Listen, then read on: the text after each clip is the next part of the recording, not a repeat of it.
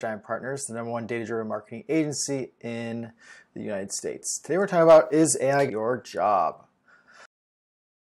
So there's a lot of news out here. The main thing with AI right now is ChatGPT. Currently it's GPT-3. There will eventually be a GPT-4. If you want to know how to use ChatGPT or how it works, there's tons of YouTube videos out there for any industry, from marketing to entrepreneurship to web development, things like that. But basically, on a high level, you can put a question or a prompt into what they call like this chat box.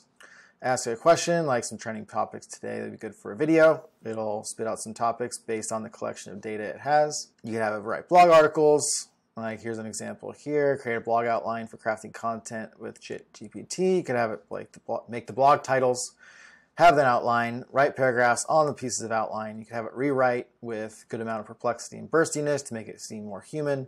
You can write it, output the content in a voice of Oprah or something like that as well. And this is just one of the tools. So Jasper uses the ChatGPT AI connection with OpenAI, which is the company that kind of created it, this AI environment. And you can also use it to create designs. Midjourney's really cool at and creates really good AI imagery. You put in prompts, it'll create variations from your prompt. You'll make adjustments and iterations to make it look how you want it to look. And it's really cool. This runs on the Discord server. Another AI variation is through OpenAI. DALL-E is the actual open AI element that helps create these images from these prompts. End of story. You're gonna basically create prompts and make iterations on prompts, get really good at making these prompts to get what you want. And there's so many recent sources out there. You saw on YouTube, there's tons of videos how to create prompts to get what you want. There's also tons of prompt examples like on GitHub. Here's an example of some awesome ones. Tell it to act as a composer, debater, debate coach, screenwriter, and then prompt it to do something.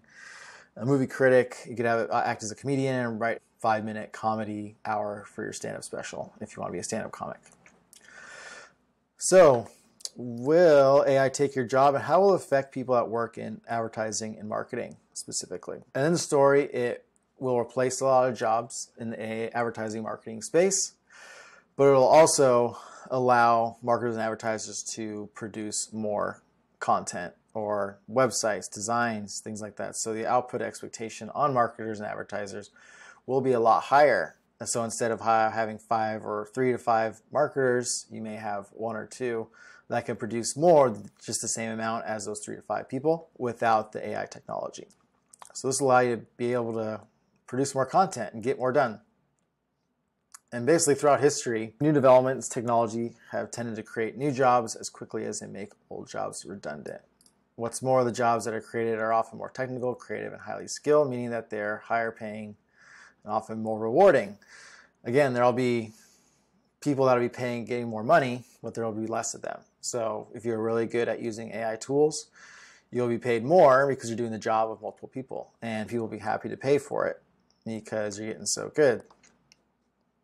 And it's not just affecting marketing and advertising. You can see in this article here some of the other jobs and sectors that it'll be affecting. One is education. New York City schools have already banned ChatGPT because you can basically have it write your term paper for you, research paper, solve problems, and because it's just a great tool to get you instant responses. Finance, you could actually tell it to act like Warren Buffett and invest in stocks that you think Warren Buffett would invest in. Same with any other investor. Software engineering, it can actually produce code and write scripts for you to do a certain task. So instead of figuring out or having to know everything, you can input it, write me a script to crawl LinkedIn for this person's name or a person's name, and it'll spit out a code that you can input. Journalism, right now, the AI ChatGPT software is only through 2021, I think, or 2022. Anything current, it doesn't have data on. So it's still lagging behind for the currency and current events. So journalism, it's a really good writer. It doesn't have that on-topic content or data in it yet, but it will probably soon have that. Graphic design, for sure, as you saw Midjourney and DALL-E, it can create really awesome designs really quickly. And it won't necessarily replace graphic designers, but it will allow them to almost get started and produce more content, but then they can make iterations and edit that in Photoshop and other tools. But it just gives you a quick starting place for multiple logo variations, edits, and really awesome creative variations of the content you're trying to create. So what jobs will it most likely replace? So you can see in this CBS News article, these jobs are the most likely it's going to replace.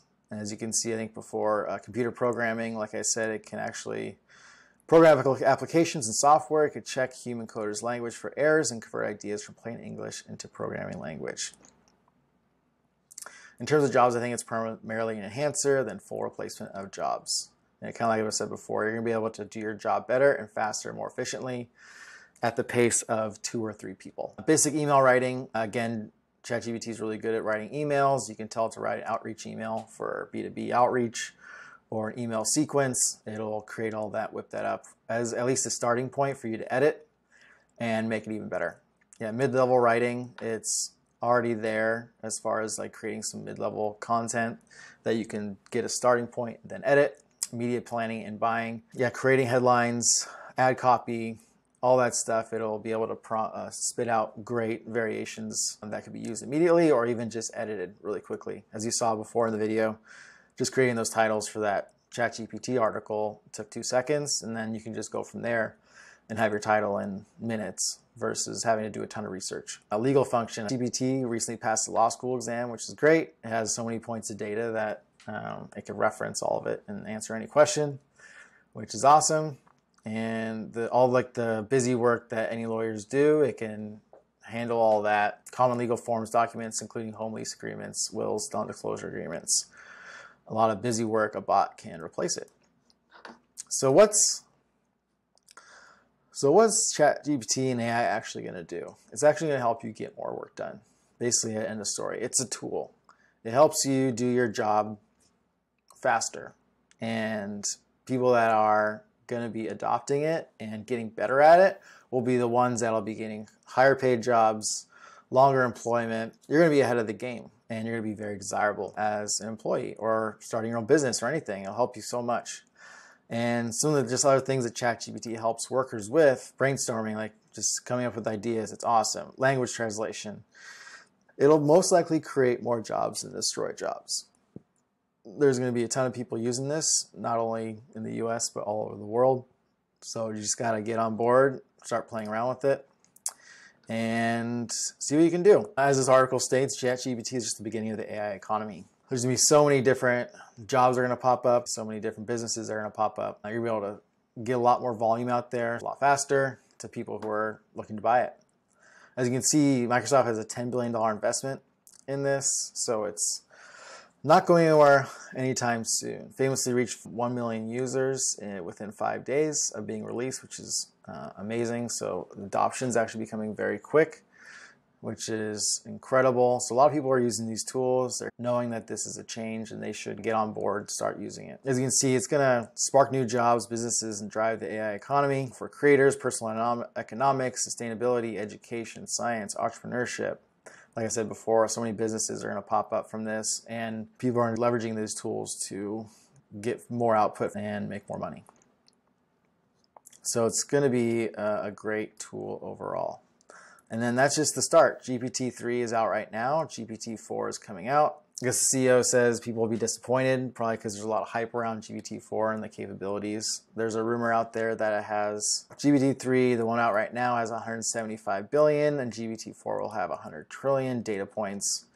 But the CEO says it's BS, but we'll see. It'll probably just keep getting better, whether it's the 4th one, or it could be 5, 6, 7, 8, 9, 10. It's going to keep getting better and better. The outputs are going to start getting better and better. What you can produce and create will get better and better.